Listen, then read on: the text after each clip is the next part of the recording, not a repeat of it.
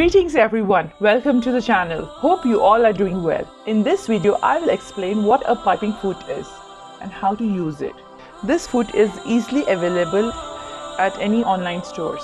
This foot saves a lot of time, especially for beginners, as it gives a neat finish to your piping. Let's look at it closely.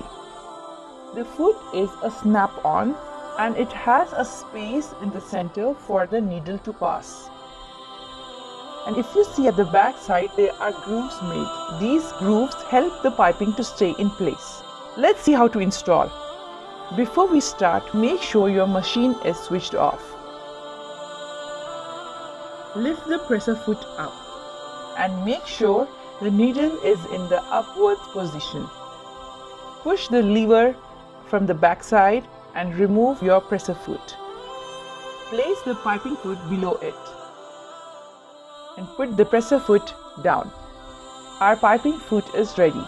Before starting with the piping foot, let's get the fabric ready. Fold the fabric diagonally and iron it. On the pressed line, measure 1 inch. Cut the strip.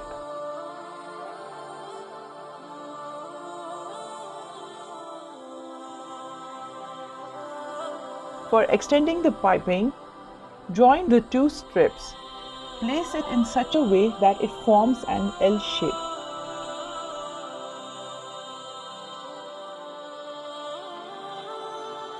Stitch at its edge.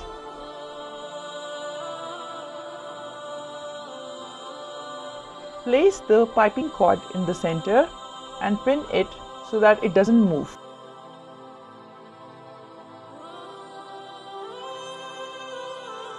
Place the piping cord on the left groove and make sure to position your needle as close as possible to the cord. That's it. Now start stitching. The grooves underneath the piping foot makes sure that the piping cord doesn't move, and this helps us a lot.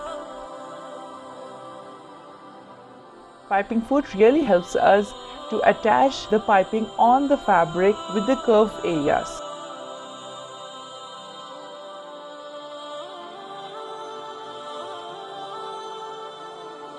And that's it. So easy.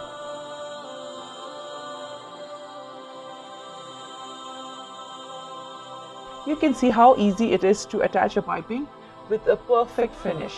Hope you enjoyed this video. If you want to know about any type of sewing tools, email us and we will make a video for you. Till then, do take care of yourself. Please don't forget to like, share and subscribe. See you next time.